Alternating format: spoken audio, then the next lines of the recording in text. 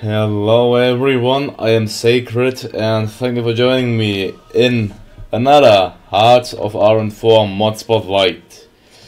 Well, also I just got my new Dix Racer chair, so you shouldn't hear the annoying sounds of my old chair anymore. And I can tell you one thing, this chair is just simply comfortable as hell. Not as hell, but it's simply really comfortable. It is so comfy that I even can't describe how comfy it is, let's say it that way.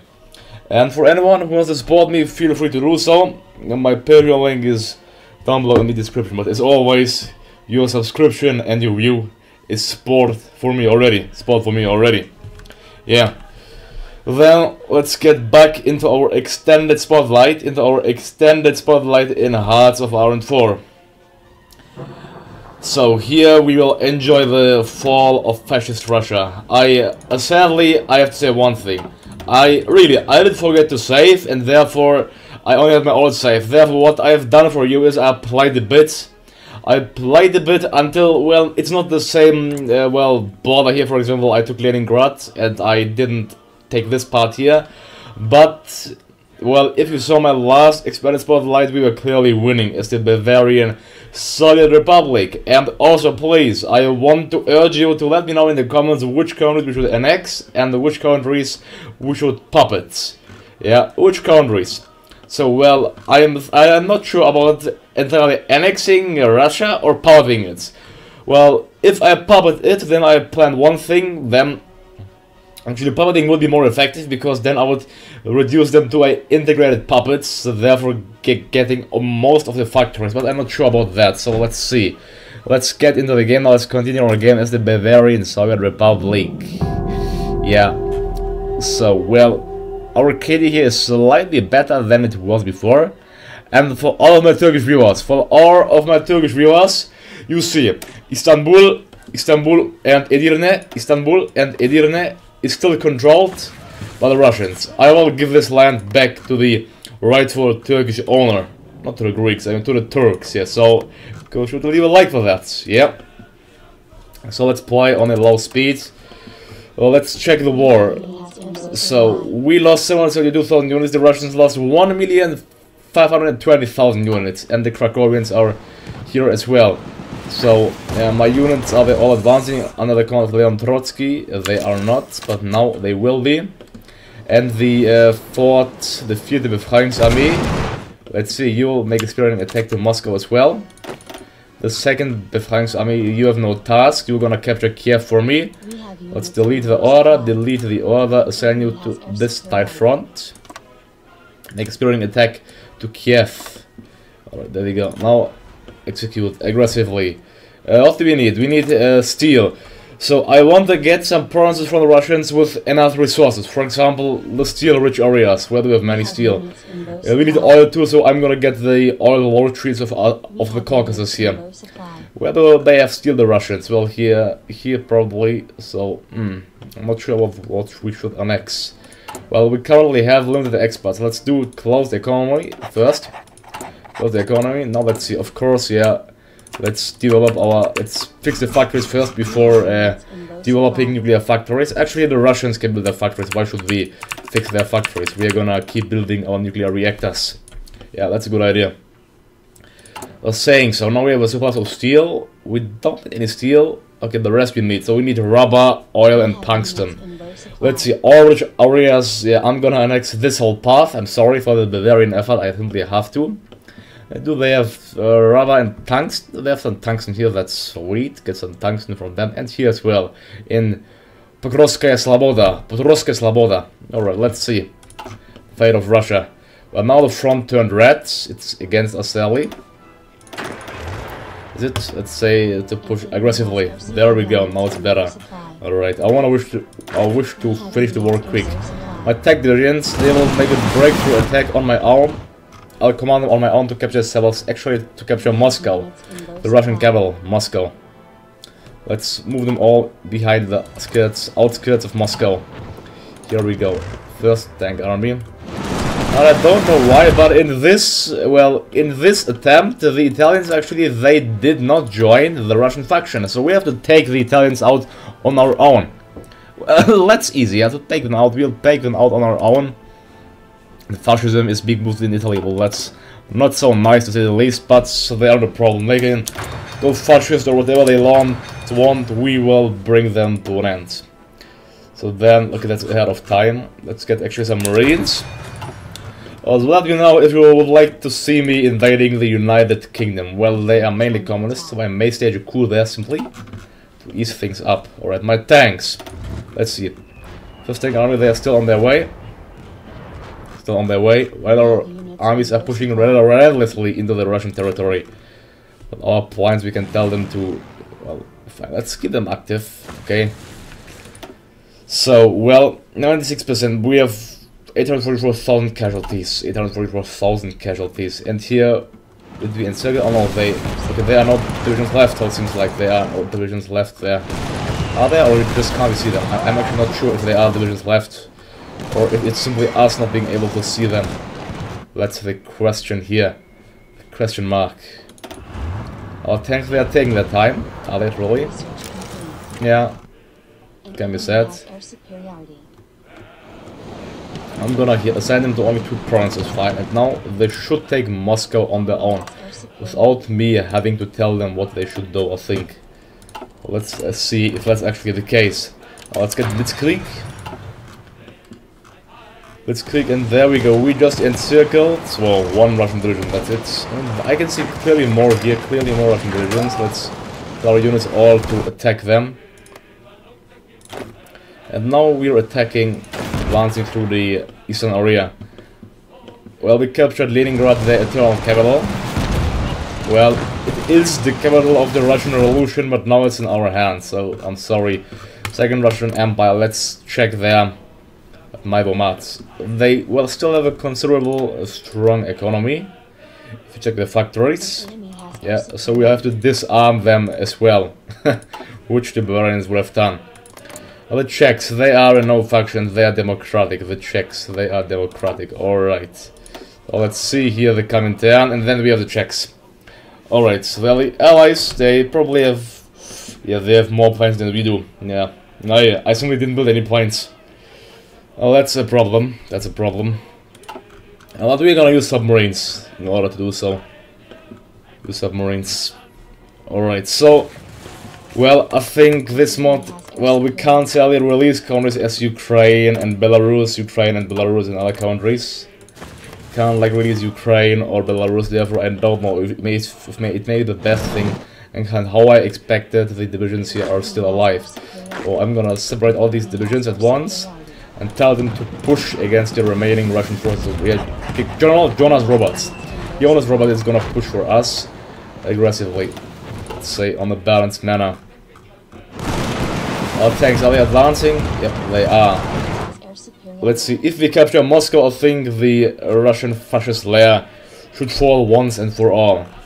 Well, I may actually do an encirclement here as well. If I just break my tanks through this line, then they are all encircled, but I can't be bothered, to be honest. Well, I could, but we are currently attacking Moscow. Well, the Russians are 60% towards capitulation, 60%. There are our tanks are still attacking the enemy relentlessly. Yeah, if I control them on me, I could simply break through one front, so that the AI isn't able to like create the spearing line. Let's see the way how the AI works.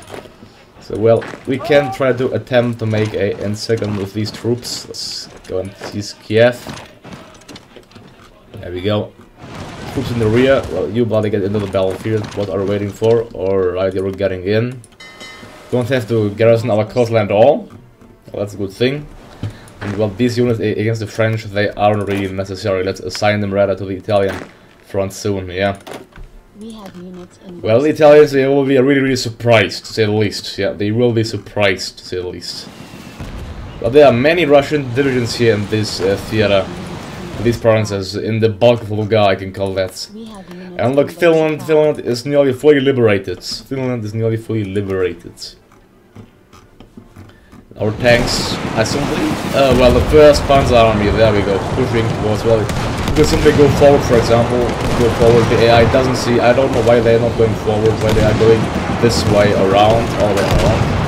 Like, this is they go to this province, not attack them over this province. Alright, whatever. So here we go. We are actually in Kiev already. So if we capture Kiev, the Russian war effort should be greatly, well, stagnant, to be honest. Here we go. We at least encircled one more Russian division, and now we're gonna capture Kiev. The 49th Genossen Division will march down on its own into Sevastopol, and this division is gonna march down into Odessa, together with the division as a help.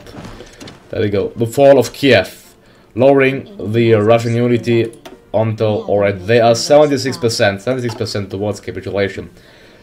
So, if we capture Sevastopol or any other great cities, the war should be ours. Our tanks are advancing. There we have another 7 Russian divisions. We can attempt to break through the line. Attempt to break through the line. Cut the Russian line. And now we have encircled another 6 Russian divisions. So they are going to get crushed completely. The forest is also not going to help them. The forest is not going to help them. They will get crushed more or less. We have to close the encirclement bulk here in the area. It's going to close soon. These 31st, 31st now is going to get eliminated. Yeah, I got it. Thank you. I know. Oh, Petrograd. Just look at that. Capital of the, well, former capital of the Second Russian Empire. The Russian Empire is in our hands. Simply superior. If we see this, it's going to Moscow. Fine. You know what? Simply infantry. Since our tanks, they aren't able to do anything probably. I'm just gonna tell them to go into Moscow on their own. They may be able to do so. Now we're gonna encircle these divisions there, crush them.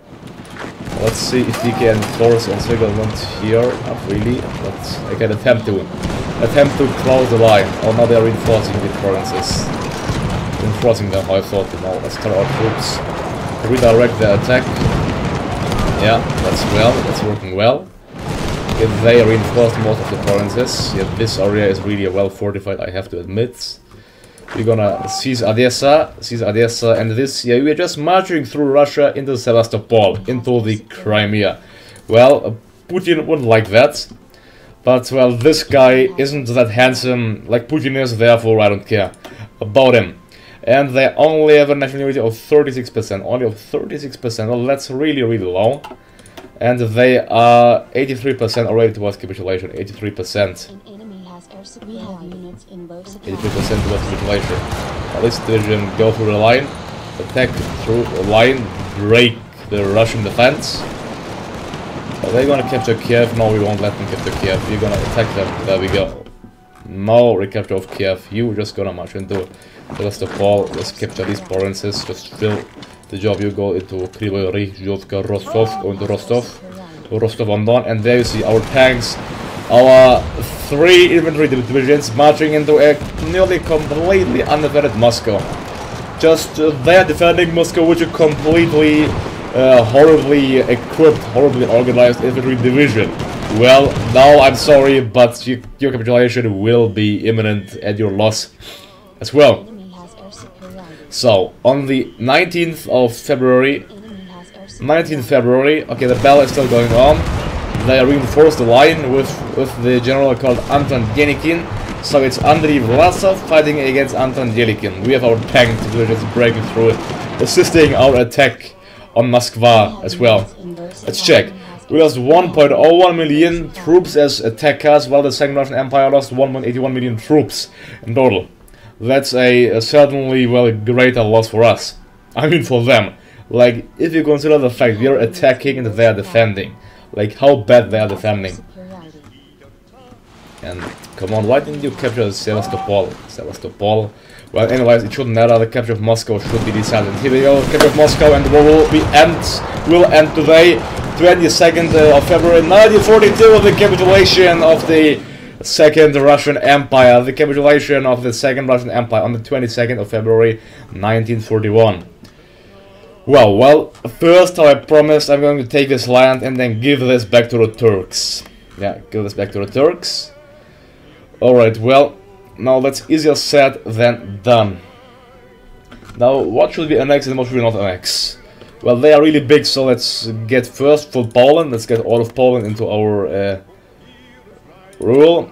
Let's can't sadly, I cannot annex these provinces, so I have to, well, puppet them. I don't know why.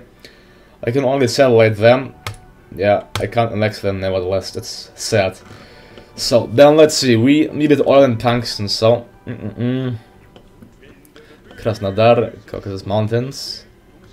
Yeah, let's annex Crimea.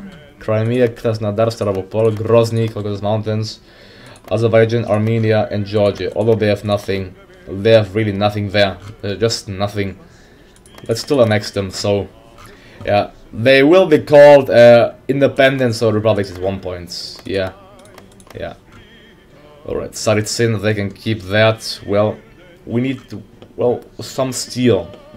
They have steel here in Murmansk, Onega. Well, the Second Russian Empire, we can only somewhat satellite Prussia, Azerbaijan, Armenia, and Georgia, and nothing else.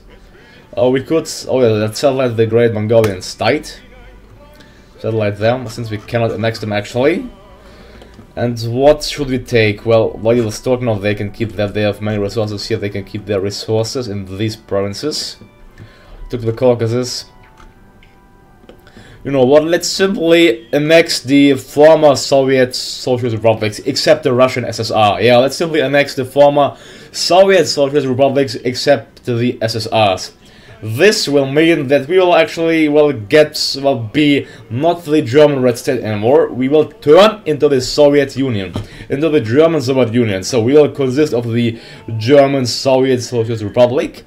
A new addition will be the Polish Soviet Socialist Republic, with these provinces, I guess. And then another addition will be the Ukrainian Soviet Socialist Republic. So let's annex all provinces of the Ukrainian Soviet Socialist Republic, Ukrainian SSR, Volyn, Lvov, Helmintensky, Zhytomyr, Kiev, Cherniv, Poltava, Cherkasy, Vinnytsia, Odessa, Mykolaiv, Kherson, Dnepropetrovsk, Zaporozhye, Yuzhovka, Luhansk, Kharkov. I think Sumy as well, yeah. Now we're also gonna create a Moldavian Soviet Socialist Republic within the Bavarian Soviet state. So in the new Soviet Union we can patiently imagine that. Use your imaginations. There we go. We are also going to annex the Belarusian Soviet Socialist Republic. Well, just imaginary. So Bialystok, Paleji, Mosul, Babrusk, Minsk, Vitebsk, Gamiel, Vilna, Novgorodiek.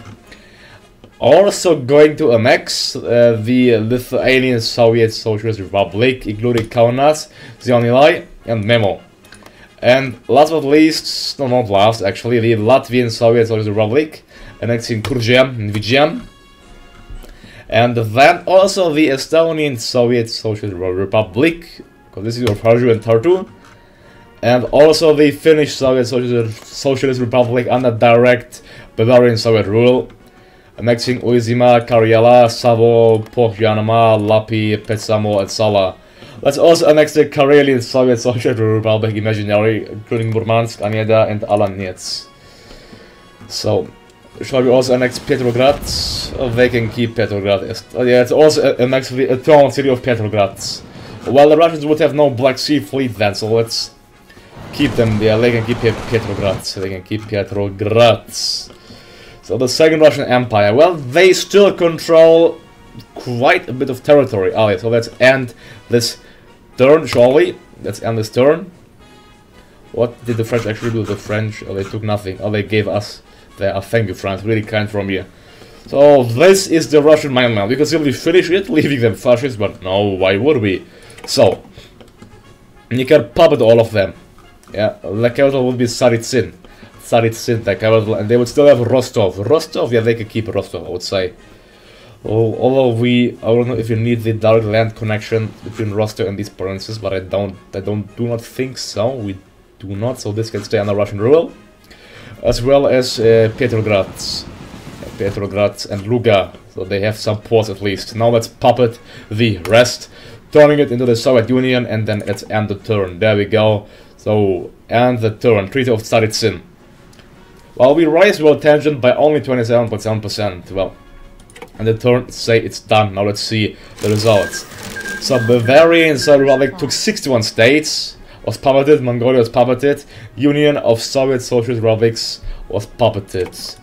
Well, that's a superbly great thing. That's simply great. Now we have 387 factories. The Russians did, well, we took them off their most civilian factories. I'm sorry, Union. Look at that. The leader is what? Please, game. Please. The leader of the Union of Soviet Socialist Republic is Jonas Evans. Jonas Evans. Well, that is not a really Russian name. Jonas Evans is leading the Union of Soviet Socialist Republics. Well, that is interesting to see, to say the least. But, well, I wouldn't have expected that. Well, that Jonas Evans. Not, I mean, maybe Leon Trotsky, or Joseph Stalin, or Lenin, or all his dads. They can lead it, but, or maybe Khrushchev as well. Simply give me a Russian name. But now the game gave me an English name. So Russia is led by the SDLP party. SDLP, no idea what that is then, well, alright, well, and look at that flag, they still have the Tsarist, the Union of Soviet Socialist Republics, they should have turned red in the first instance, and they still have the Tsarist flag, just look at that, the Tsarist flag of the Russian Empire. Well, that doesn't really fit in that well, at least they are a puppet of us. We have plenty of oil, so we don't need the imports anymore, yeah. And that was a brutal war, which resulted in complete victory of the Bavarian Soviet Republic. But resource-wise, we can use everything, because we have supplied to our capital with that, so that is great. Well, now the map looks a bit weird, since, well, just imagine us being the Soviet Union, then it won't look that weird anymore. Now, Czechoslovakia is left. Going to war with them would result us in going to war against the United Kingdom as well. But I don't care. Let's stage a coup. Let's stage a communist coup in the UK. Let's see, where can we stage it? Essex, London, Cornwall, no. We can say in West Midlands, Yorkshire. Let's stage the coup in, well, one good populated province. Landmark, Lothian, perhaps Lothian. Let's stage it actually in Yorkshire, in Lancashire. Yeah, let's stage it actually in Yorkshire, since the port is slightly better located there. Stage a coup, communist in Yorkshire. There we go. Yeah, also, yeah, alright, that's a good plan. One for government, let's cancel that. There's no suppression. Let's go for, yeah, let's the Great Purge. Well, we don't have need for that, since Poland doesn't even exist. Our focus tree you can count as complete, so let's actually go ahead here and get spread subjects, so the Russians will turn to an integrated puppet for a nation. Yeah, let's stop the bell plans. Well, but the fascist menace isn't won yet. Let's check the map onto other fascist countries. We have to kill fascism into its roots. Oh, there are still many fascist countries. China, Jiangxi, Union Empire. Oh, the Japanese, we have to knock the Japanese out. Well, the Japanese, they are in war with the British, and the British are invading them. They got even Nagasaki. So, I'm going to send all of my troops, actually, well, against the Japanese. Yeah, the Italians can wait. We have to knock out Japan and unify China back under our rule. There we go, let's... I'm just going to, well, I don't know how I should concentrate my armed forces, since the theater is really huge. If you see, this front line is a really huge front line. Xinjiang is communists, but they don't want to join our faction. Well, I'm not going to war against communist nations, clearly, therefore I'm gonna, well, get good relations with them. The Mongolians, they are puppets, so, and Xinjiangese, they are not, but we're gonna well, get friendly relations with them. Well, the Americans, they are attacking Chile and actually Japan as well, but they don't want to join our faction. Or actually, they would. I would just have to increase the relations a bit, then we would get the Americans into our faction as well, into the Comintern. So, did you say something about democratic growth? Oh, and I forgot, sorry. Turks, you will get Istanbul and Edirne back. Istanbul and Edirne. So manage occupied territories. Here we go. The return of these territories to the Turks. Now to the Greeks. I surprised you. No, no. To the Turks. Here we go. Turkey, enjoy your land. Here we go. Turkey. I'm sure the Turks are really, really happy about our efforts now. İsmet İnönü, probably, well, he'll like us. He'll certainly like us for doing so. And I won't mind if they militarize these provinces. Now the Turks got Edirne and Istanbul, the Trakya back. There we go. Alright, now, yeah, let's see how well overextended the area will be if we move our troops into the Mongolian and Manchukuo, and, well, into the Japanese front. Research complete. Research complete. Alright, next thing, industry, that's ahead of time. Only a bit low, but still ahead of time. Completed our research here. Let's go for, yeah, winter clothing. I'm sure we won't fight in any, well, cloth count, but still, let's simply go for that. No harm in it, I would say. Alright. So, well, my new chair is really comfy, but I have to get used to its, well, like, how I should sit on it, like that way or the other. Alright, I think. So, research complete. That's great. Well, the infrastructure is horrible in Mongolia. It's actually horrible everywhere in every province. So I don't think I can, well, mount a huge attack against the Japanese fascists. Let's start justifying against them. It should only take us 10 days. They probably won't have time to reinforce the front anyway, so we may use this momentum to crush them. Yeah, I want them to get away from these territories. Yeah, all of the provinces are obviously going. We can invite the USA. There we go. Communist States of America. Communist Party USA. Communist States of America. Let's invite them to our faction, and we stand together. Oh, Italy joined Daitsuya Kyoryaken, so we will fight against the Italians as well. So I'll send my tanks to Italy, to this front actually. I'll send these 14 divisions to this front, and then, okay, they are being sent already, Rote Heimat front. And these as well, so let's send these divisions.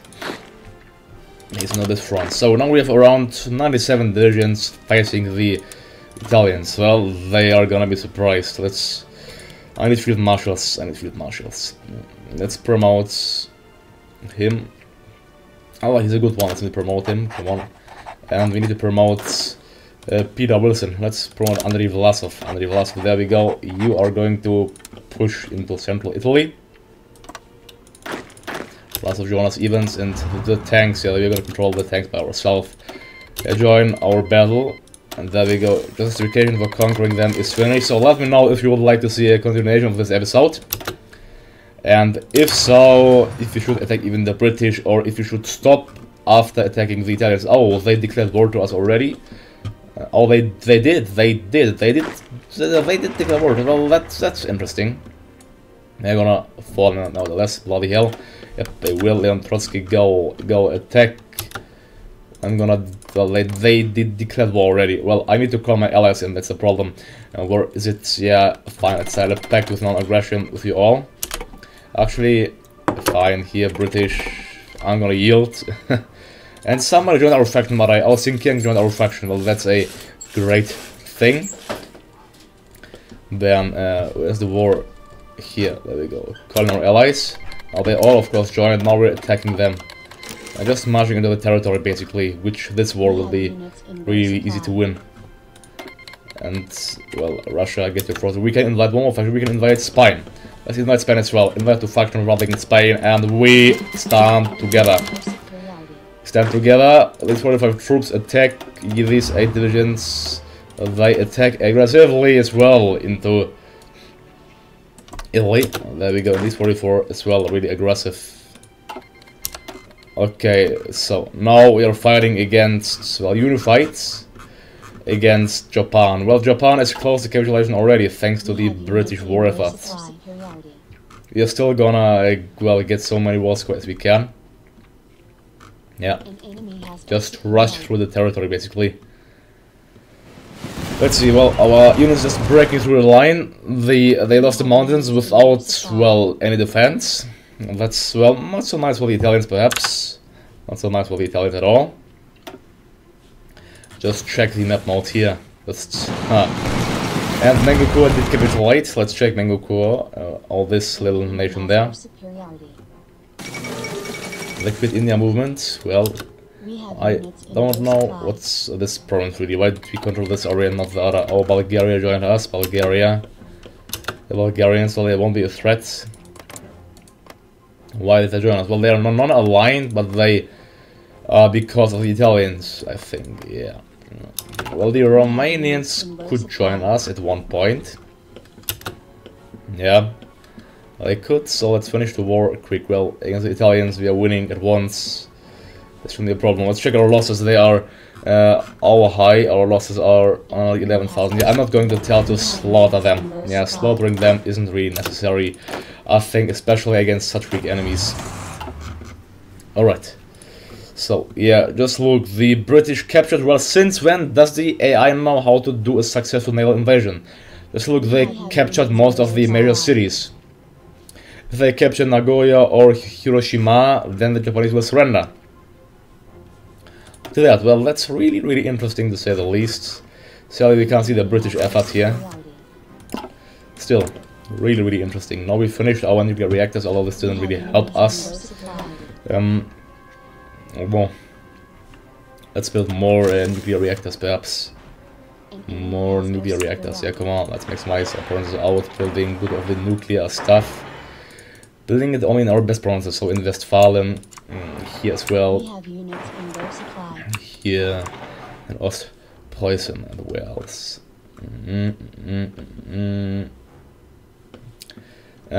Fine, here as well in this province, as well as in this province. I can build so much of that stuff, unbelievable.